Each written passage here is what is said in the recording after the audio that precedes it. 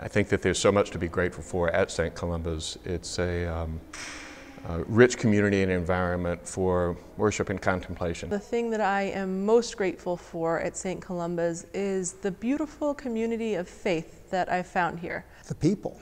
I've met so many interesting people at St. Columba's, people who've become good friends, people who've helped enrich my life. I'm really grateful for the ease with which St. Columba's lets you come in, the notion that we're loose around the edges and solid at the core. The playground was actually our entry point to the church. This was the first playground where Shanwai and his older sister Tanaya first came and played.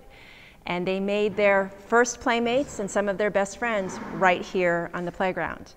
Shortly thereafter, they started Sunday school under Patty Ames.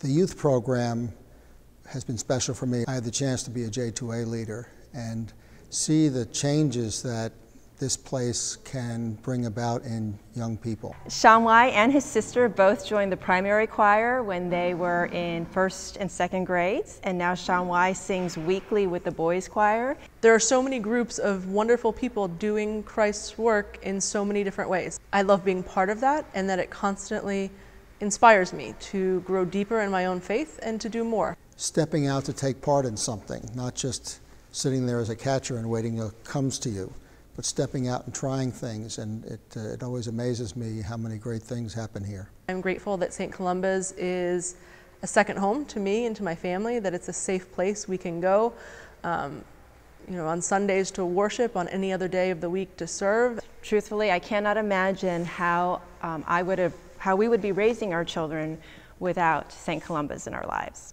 I will say that when I came here, someone spoke to me every week for probably 2 months, and at first I was sort of a little taken aback because that was not my experience in other parishes.